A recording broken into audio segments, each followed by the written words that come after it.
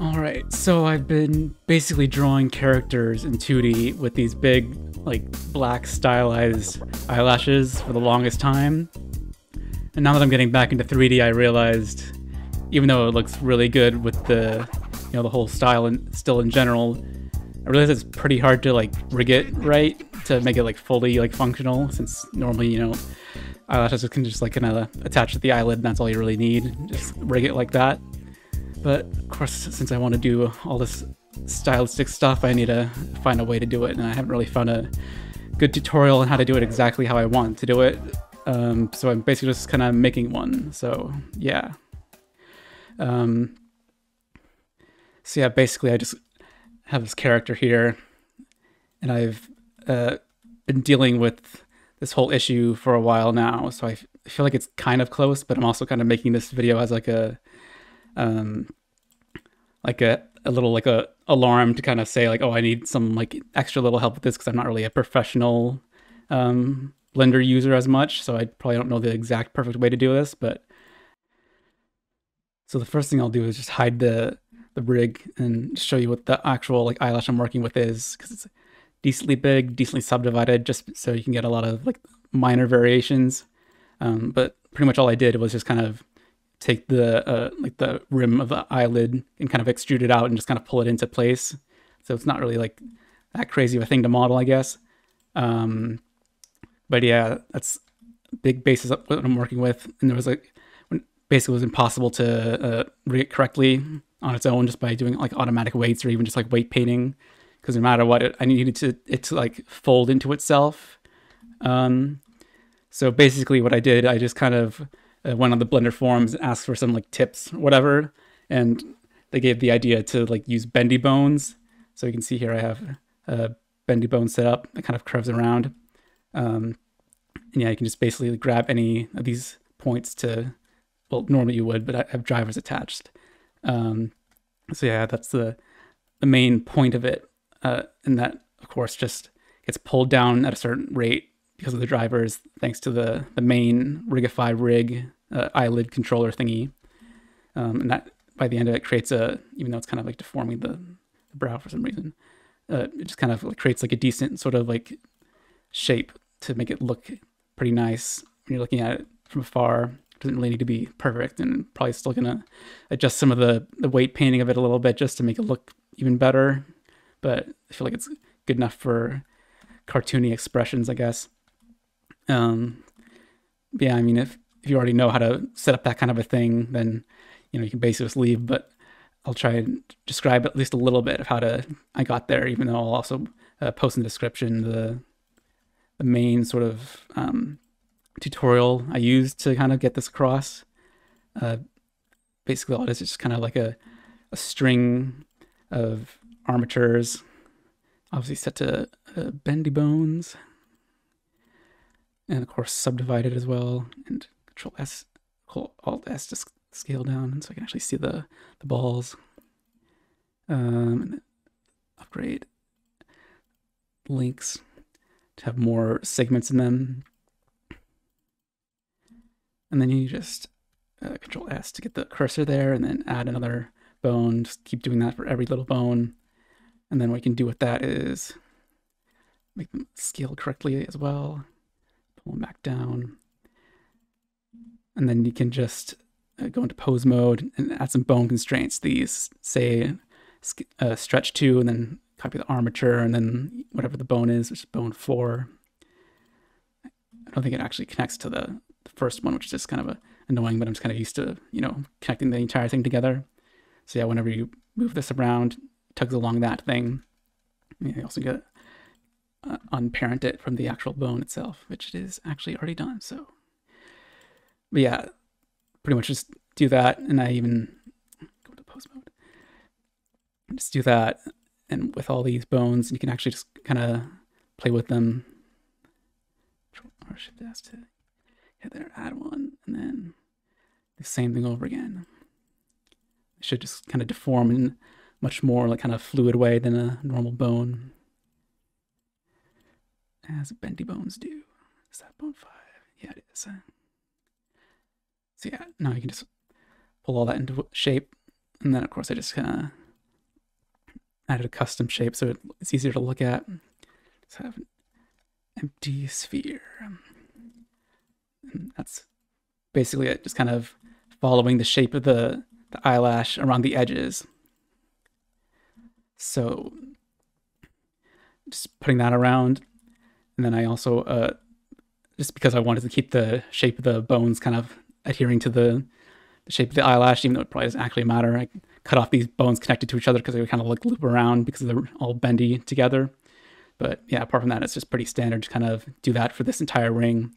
And of course you have to map the right weights together, and the weights are pretty much the most important part, just because, you know, this definitely wasn't good enough on its own. I really had to like kind of just like put it into place, make sure all the drivers were in place, and go into the weight painting and just kind of mess with it all. So you can see, I'll go into weight paint mode, and like the top left, you can see like this is like the lid. So basically what happens is the extra eyelid or eyelash armature kind of just pulls the top down, so it kind of like folds down farther than where it's actually attached to the eyelid, and the eyelid is controlling like a lot of space still. So it's still technically attached to the eyelid at the bottom, but at the top it's connected to the eyelash rig. So you can see like this is all the weights I put in for the top of the eyelash. Just kind of, it's like not even really something I can like fully describe in like a concrete form, because I feel it's gonna vary a lot depending on like what type of eyelash you have. But for me, this was just kind of like how it ended up. It's probably not even really perfect. Yeah. So going to the drivers next, because that's where a lot of the fine variables are as well. So basically I have the drivers here, and it's pretty simple, just you know, copying the variable of the main like eyelid control, and just kind of extending it. If it extends it down a little bit farther and then a little bit out. As you can see, this is the Y variable, so it kind of goes 1.2, so it's a little bit farther down than the eyelid control. And then for the Z value, it's just a tiny little bit farther.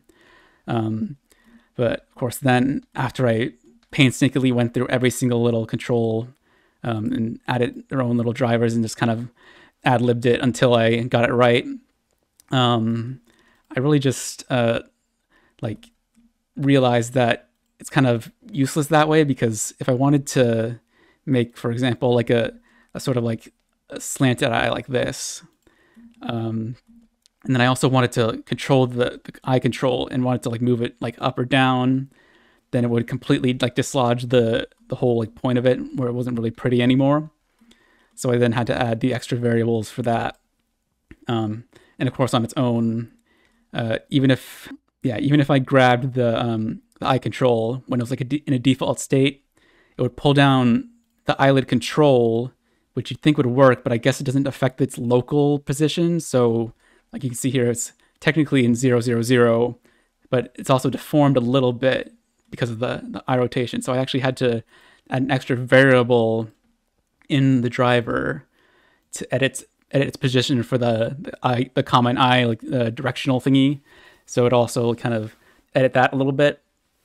But then I also realized that's not even like that good either, because it just like, there's like so many like little things you have to worry about. Like if I wanted the like I said, this like the slanted eye alongside this controller, it wouldn't really like fit perfectly most of the time.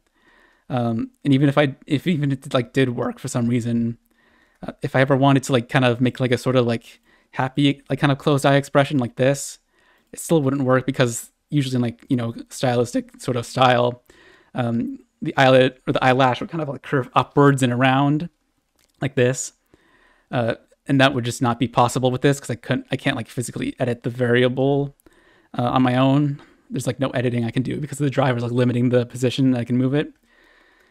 So I instead decided to go against that whole principle and just kind of map these drivers actually to the main thing itself. I put in this thing before to like be the control, but I then realized I actually wanted it to just be the like the main control, the top control itself. So this is the actual thing that I ended up doing. So I'll put it on the eyes thingy so it's a little bit brighter. So what I then did was just kind of just deleted all these drivers. I guess I have to do it in a different mode, I guess. I said delete drivers. I don't know why it's not in that section. So yeah, this one's completely free to move now. And then I went through each of these. I just edited the variables. So I just went in, got rid of the secondary variable because that's kind of useless now. Delete the expression part.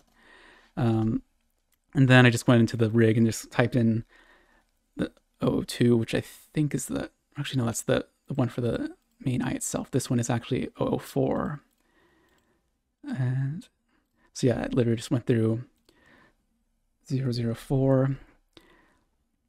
It's got to find the eyelash control. Yeah, control L, and then copy and paste it through every single, not there. Driver, just kind of paste it in. So now you can see it's kind of deforming for that. Did I mess it up on this one, I guess? That's probably, it's only editing one position.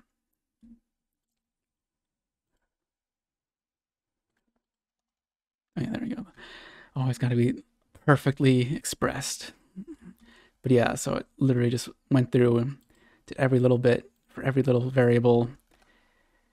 And then that basically made it so I can manually animate the eye, which is a lot less automatic and a lot less like impressive, I guess, but it's really like just really the most useful because I really don't want to have to like make all these parameters. Like I was thinking of like using like the parameters for like having like a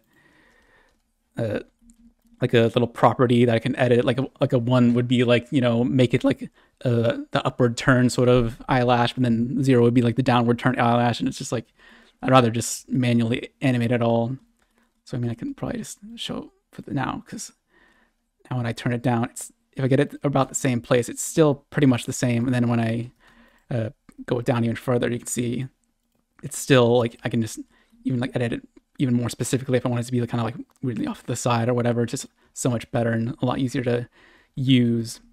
And of course, even though I have to, like, if I ever move the eye, you can see this is what happened before.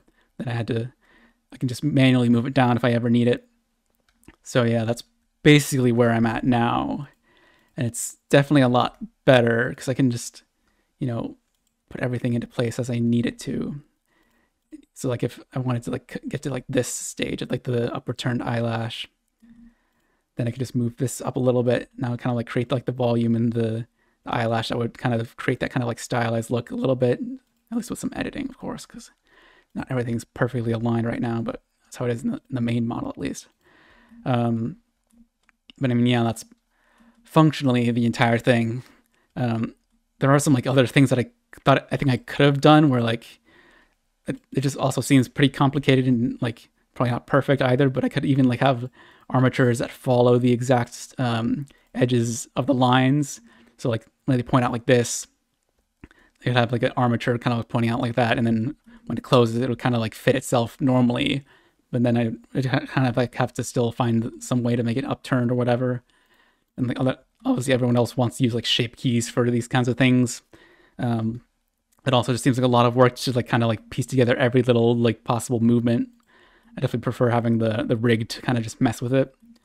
But yeah, I mean, that's pretty much it. This seems functional enough for now. But yeah, I definitely don't feel like it's so perfect that I can't imagine like a better way of doing it. I definitely feel like there has to be like some sort of way to get it exactly as I want. But you know, it does the job for now.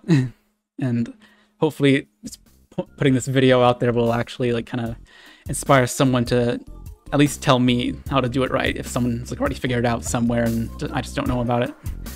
Really want that information because I'm going to do this for basically every single one of my characters because that's how I ended up designing them, and I think it looks good, so I'm going to try and make it work. But yeah, that's basically it. So help me out or use my ideas better.